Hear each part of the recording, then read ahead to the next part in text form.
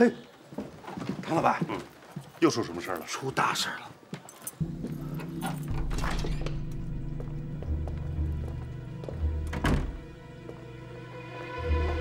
你知道那个罗兰夫人是什么人吗？什么人？他不是慈善协会会长吗？那都是假的。最新情况，他就是那个代号4姐的日本特务。你听谁说的？哎，谁说的不重要，重要的是我问你听谁说的？是这样啊。昨天晚上我偷听了于春晓和雅德利他们的谈话。他们说陆涯用测向仪跟踪了4姐，这才发现的。陆涯？陆涯跟他们有联系，还说什么了？没了，我就听到这些。然后呢，今天一早我就去找慈善总会的罗兰夫人去了。想探探虚实，结果呢，几天前她就已经失踪了。失踪了？对，失踪了。所以，我赶紧过来找你商量，你要不要跟上面汇报一下，让上面出面去调查？汇报个屁！咱们黑市的人都死光了，不是找上面的人。我是担心夜长梦多，现在黑市内奸还没确定呢。万一这个罗兰夫人真的是日本特务的话，那黑市跟他有接触的人可都有嫌疑呀。这包括你还有我呀。哼，我怕什么呀？让他们调查好了，我能有什么嫌疑啊？哎，倒是你得小心啊！我跟你说过多少次，离那个罗兰夫人远一点。我早就看出来她不是什么好鸟。不是我不是为黑市吗？行了，我会马上派人去调查，去吧。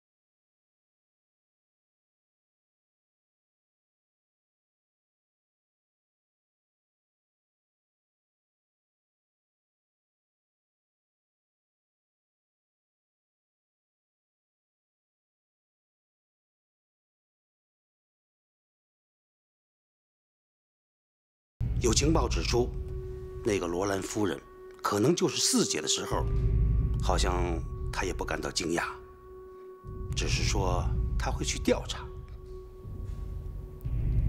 这就是您的举报？不，我有我的想法，我已经把这个消息秘密地通知总部了，上面正在着手调查这个罗兰夫人。但是，罗兰几千年就已经失踪了。你要是把这个消息早一点告诉我就好了。你要是早一点来偷听就好了。哎呀，现在不是拌嘴的时候。好了，你放心，万事有我。只要上面找到罗兰，就一定能揪出这个独臂大盗。好啊，希望事情不要被您煤老板给搞砸了。不会，我一定还黑市的一个清白。如果唐大明真的是独臂大盗，除掉了他，您就不再是黑市的2老板了。嗨，为国除害，功劳是大家的。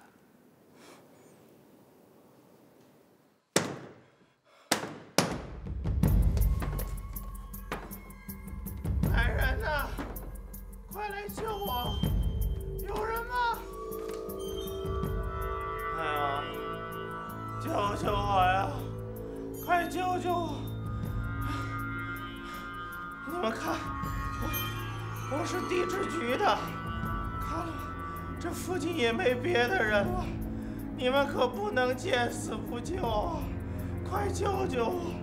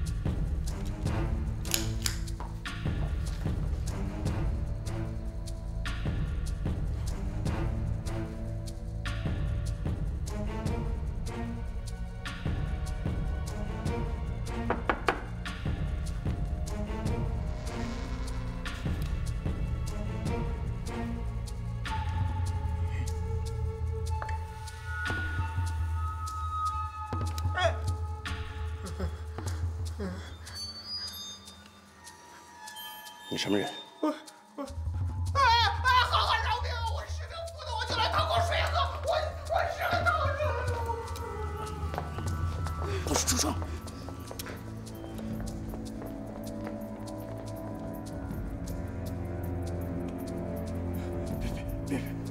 别开枪！冷静，冷静，冷静。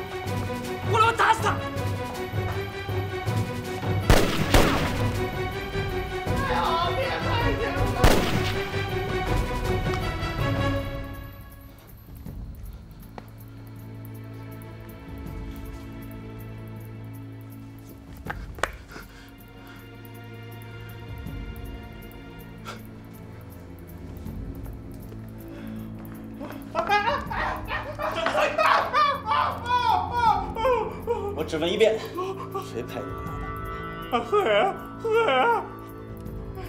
四姐让我来杀你。今天我不杀你，回去给我传个话，让他把玉文给我放回来，要不然就让他等着，我自己去接人。好，我帮你传话，帮你传话。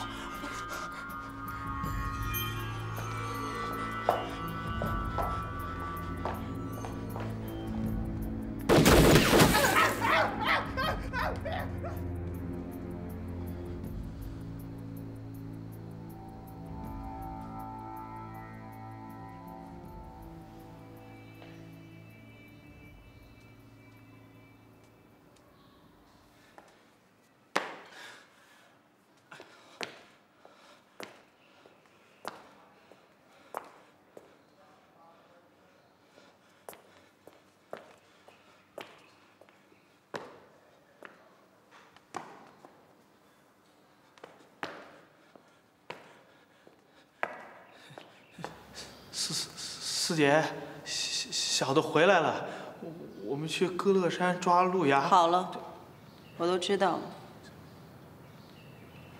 你没有完成任务，还当了俘虏，还好意思回来吗？不是四姐，这回是个意外，我下次我一定干掉陆涯。那还站着干嘛？车在外面，现在就去。 啊，是。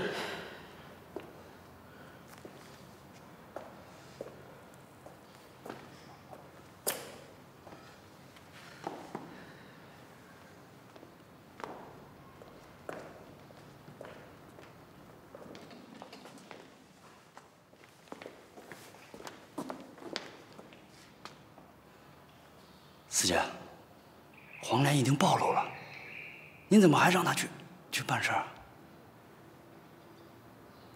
从今天起，你接替黄连的位置。是。回来。茶呢？搁下吧。哎。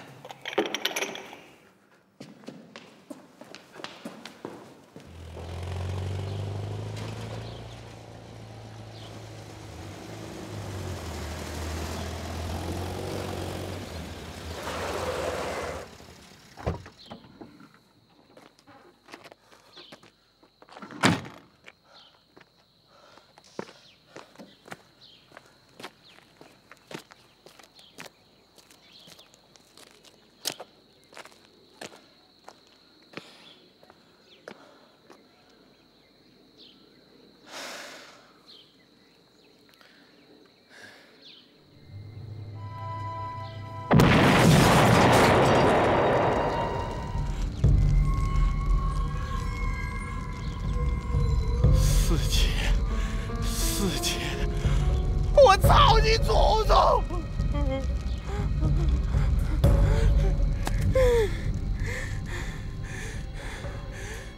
报告，进来。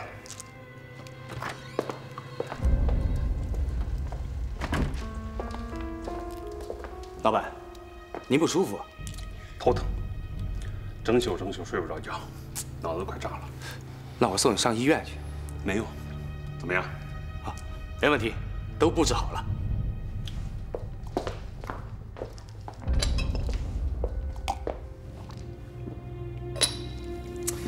这个任务交给你，搜查令，多叫几个人，把动静给我搞大点。是，去吧。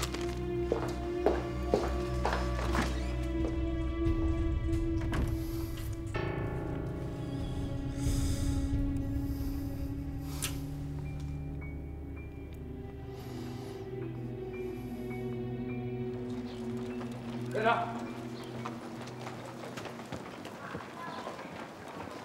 快点！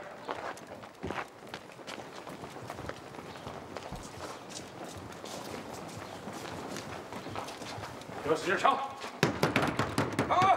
哦，来了！哎呦，诸位，你们有什么事吗？当然有事儿。啊，这是秦敖家，没错吧？对。那你们有什么事啊？这是搜查令，我们怀疑秦敖涉嫌出卖机密，我们奉命前来搜查。哎呀，你们是不是搞错了呀？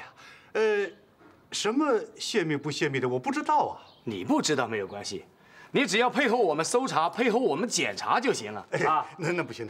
走，不，走，走开吧，你让开吧，不行，哎，你们还有没有王法了？给我仔细的搜，一个地方都不能落下。哼！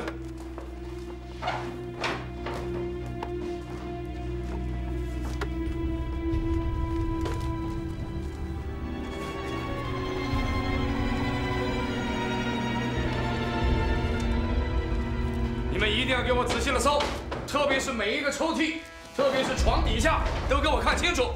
你打开那看看，你看看这几个抽屉。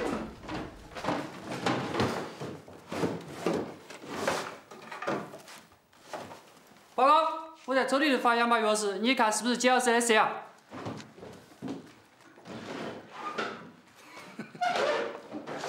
蛇药我见过，这个很有可能是秦敖秘密复制的，这是证据。带走。是。行了，我们撤。这个情况这么重要，我还要抓紧时间向唐老板报告。走。走，撤了。我们已经收到证据了。哼。快。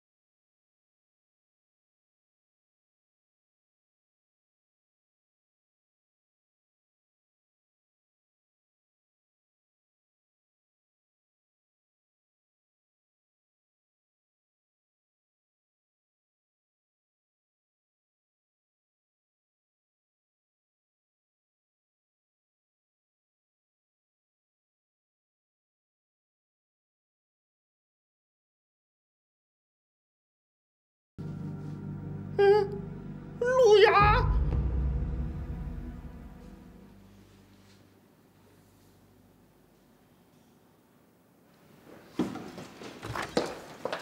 老板，你怎么才回来？办妥了吗？妥了，这就是我带人从秦骜家搜出的那把钥匙，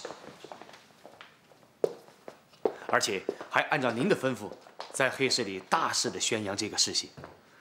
这下秦骜他死定了。行了，先不管钥匙的事了，快备车，我要出去。是。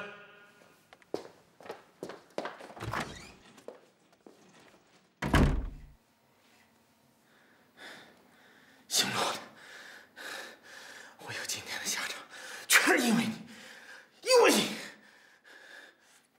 我就是没完成杀你的任务。现在四姐跟黑龙会都想杀我，我给他们干了那么多事，现在他们追杀我。你知道被追杀的滋味吗？你知道吗？追杀。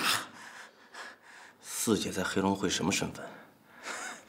四姐是黑龙会里唯一一个非日本血统的2级领主，她仇恨中国。四姐是一个完全没有人性的女人，凡是对她不利的人，她都会干掉。我熬到这个位置，我容易吗？黄连出生入死，现在倒好，闹得个妻离子散、被追杀的下场。他们现在撤回去了，我躲在这儿，我认为没人找得着我，谁都不知道我在这儿。你怎么知道的？你怎么会找得着我？啊？陆涯，你不会杀我，我对你还有用，是吧？我能告诉你你想知道的一切，比如说四姐的老巢，也就是你的心上人现在被关的地方。还有解码本感兴趣吧？我也知道解码本在哪儿，我也知道。解码本到了黑龙会了。那当然，你以为独臂大盗是吃素的？这些我都能告诉你。当然，得有条件。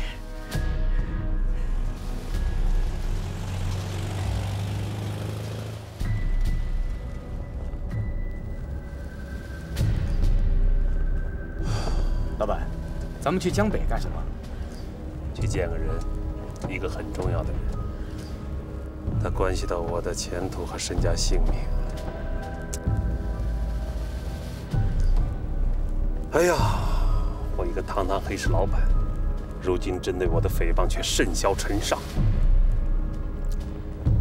全儿啊，现在我能说话的只有你一个人喽。这还不都是秦骜在散布谣言？不过，你也不要太担心了，咱们有了证据，等除了秦骜，一切自然就好了。要真要是那样就好了，谈何容易啊！鸡孙之忧不在颛臾，而在萧墙之内。教训呐！这年头谁都不能信，还不能出一点差错。哎呀！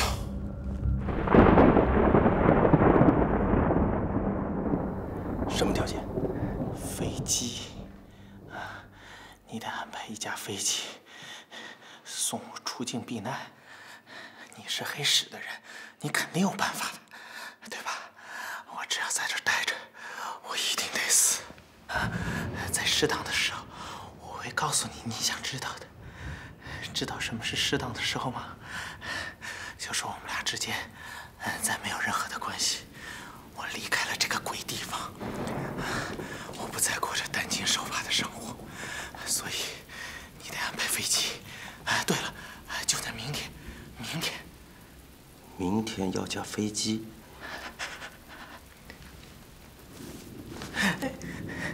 你要杀我？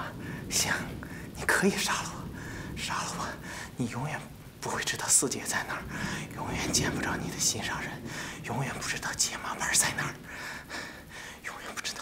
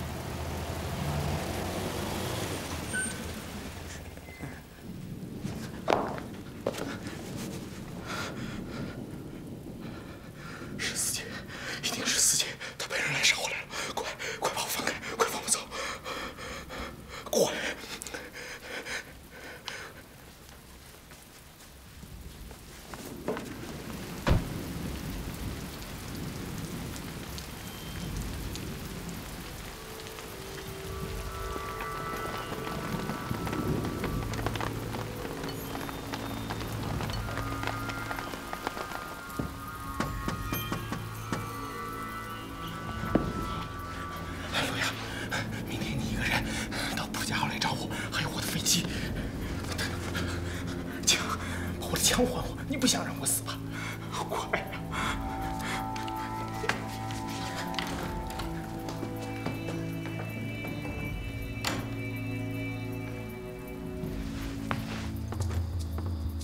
罗兰夫人在家吗？罗兰夫人。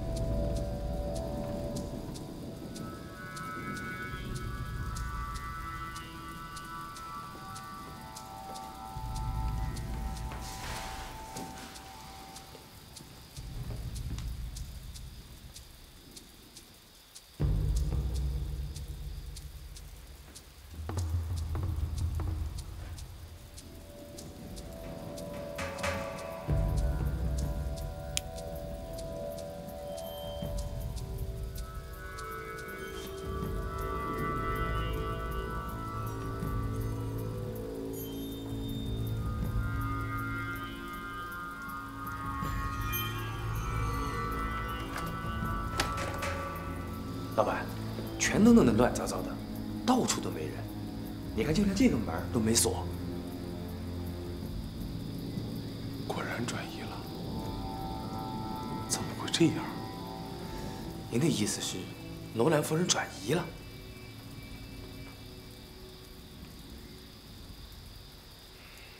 我怎么没想到呢？我怎么会沾上这种女人了？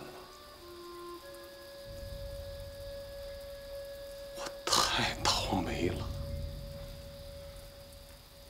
我这是鬼迷心窍啊！罗南为什么要转移？难道他是？他一定是个日本特务，而且很可能已经暴露了。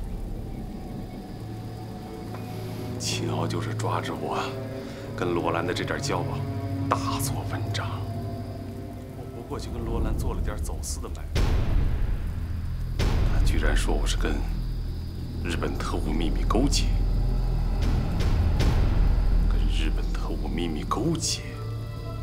哼，这个秦敖够阴毒的，他也未必知道罗兰夫人的身份，他却非要说您跟日本特务勾结，知道老板你的这事儿不可能给别人瞎掰。 让您吃个哑巴亏，他一定知道罗兰的真实身份，所以他才下了头，想害死我。一步之错呀，毁了我一世的英名。我榻榻米对党国一向忠心耿耿、兢兢业业，天日可见呐。如今却被小人之肘。 老板，依我看，我们得赶紧除掉秦敖，这样，这个事儿就没人知道了。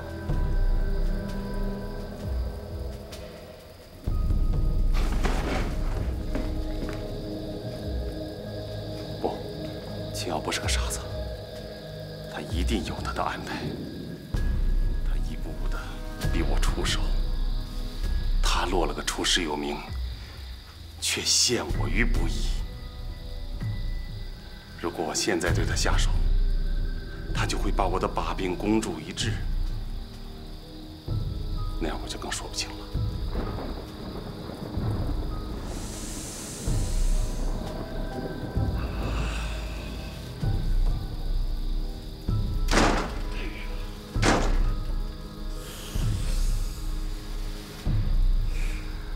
我悔呀！我对不起黑市，对不起党国，对不起蒋委员长。老板，我们马上除掉秦敖，以后的事再说。我还有一步棋可走，釜底抽薪，以退为进。您的意思是？我明天就到总部，主动交代错误。主动交代？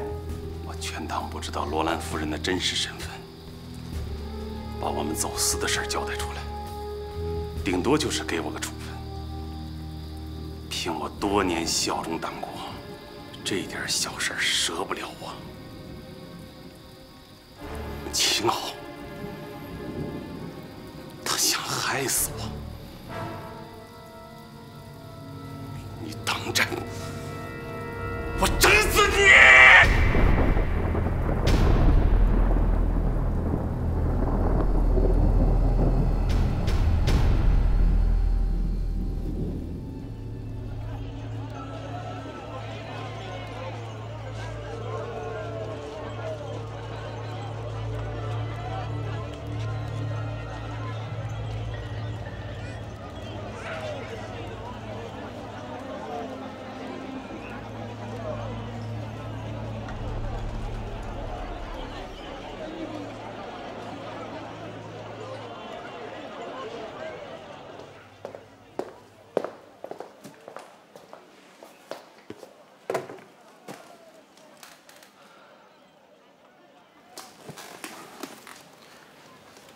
怎么样？唐大明的手下从秦敖家搜出一把钥匙，说那就是秦敖秘密复制的蛇牙。我想这是唐大明想要下手的信号。唐大明昨天晚上也去了小洋楼，他发现罗兰夫人转移了，很生气，也很惊讶。我听见他和陈全说，一定要制住秦敖，不能让他和罗兰夫人的事情坏了他在总部的前途。他今天要去总部自首。自首？对。他怕秦敖有了准备，如果他仓促对秦敖下手的话，自己的把柄会被公开。可是上面已经知道罗兰夫人是日本间谍了，正在秘密调查呢。可唐大明自己并不知道，所以他才想起了这条苦肉计，企图蒙混过关，然后回到黑市再除掉秦敖。对。现在有两种可能。一，总部对罗兰夫人的情况已经查实，那唐大明去了总部，等于自投罗网，再也回不来了。二，他真的蒙混过关了，他又回到了黑市，那秦敖就危险了。唐大明在总部内部的人脉很深，但是我觉得这次他是过于自信了。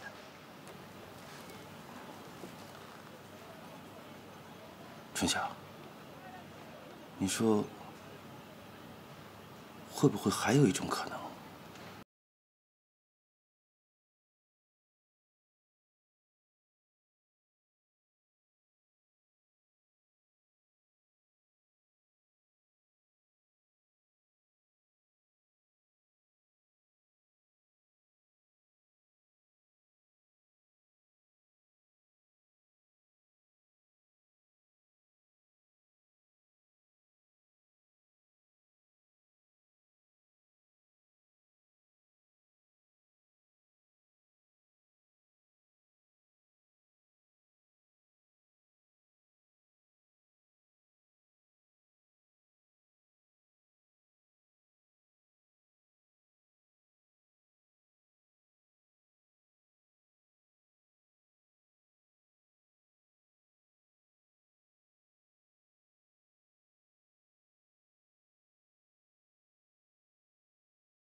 那好，那先这样。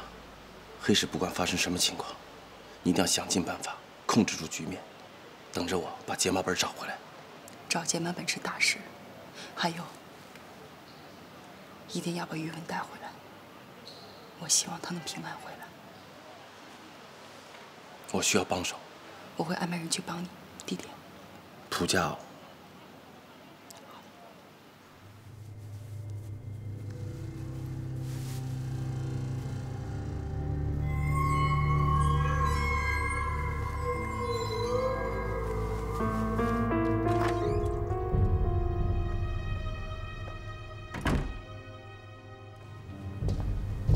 老板，您找我呀？我有件重要的事情要去办。黑市的里里外外，给我盯紧了。尤其那个于春晓，密切注意他的动向。是。其他的事情，等我回来再办。您放心吧。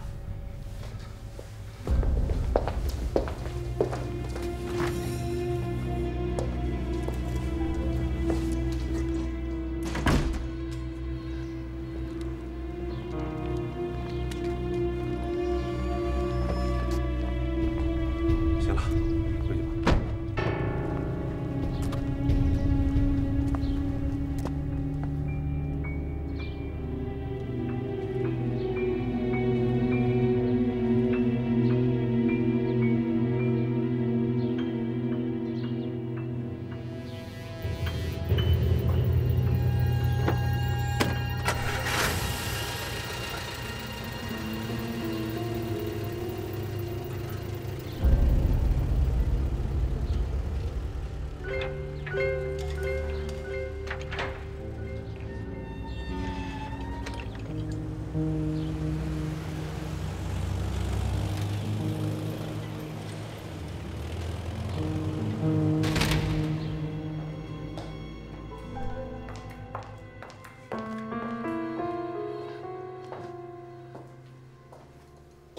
最新的情况是，唐大明可能马上有所行动，我们必须加强戒备，关键时刻不惜一切武力手段夺取黑市的控制权。另外，一定要保证秦组长的安全。具体行动听我指挥，听明白了吗？明白了。你们去通知其他人做好准备。是。龚永庚在。你跟我去一趟总部，监视唐大明。是。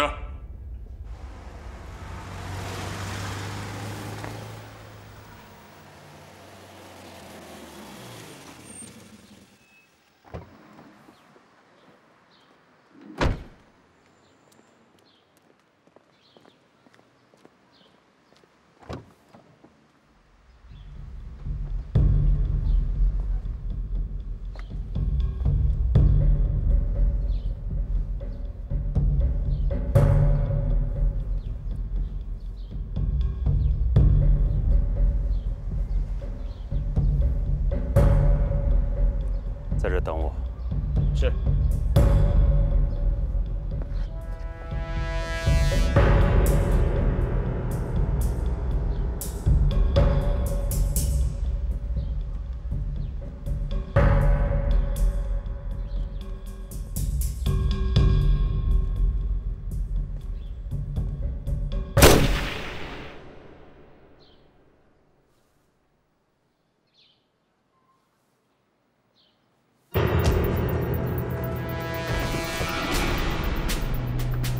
唐老板，唐老板，唐老板，你怎么了？唐老板，唐老板，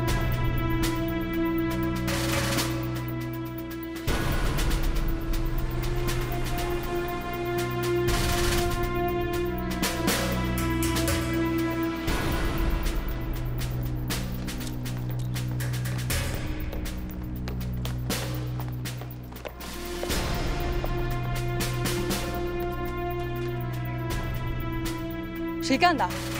不知道啊。唐老板刚走到这儿，就听到一声枪响，他就中弹了。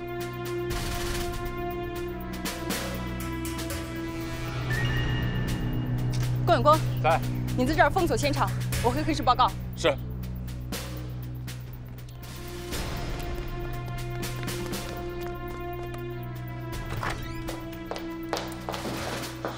唐大明死了。什么？你说什么？刚才有人枪杀了唐大明，就在总部附近，是谁干的还不知道。怎么会呢？怎么会是这样呢？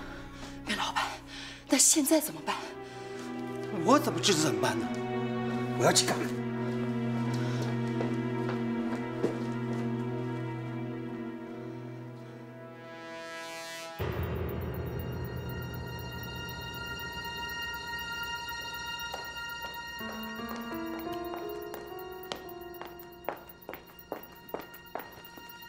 你还拦什么呀？内奸唐大明已经被人杀了，闪开！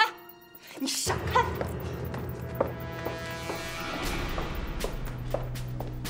去把前阳门打开。哎，你有打吧？还有我呢！把看守的门打开，把人放了。是。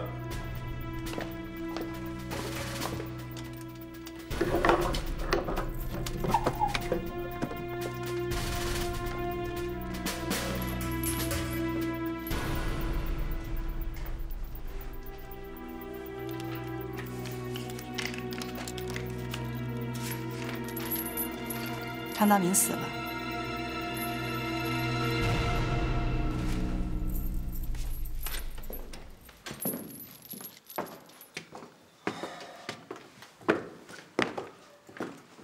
哎，春晓，你刚才说唐大明死了？是。真是苍天有眼。哎，他怎么死的？被人暗杀的，是谁干的还不知道。想都不用想，是日本人灭口。做好准备。什么准备？证据。准备迎接上头派来的调查人。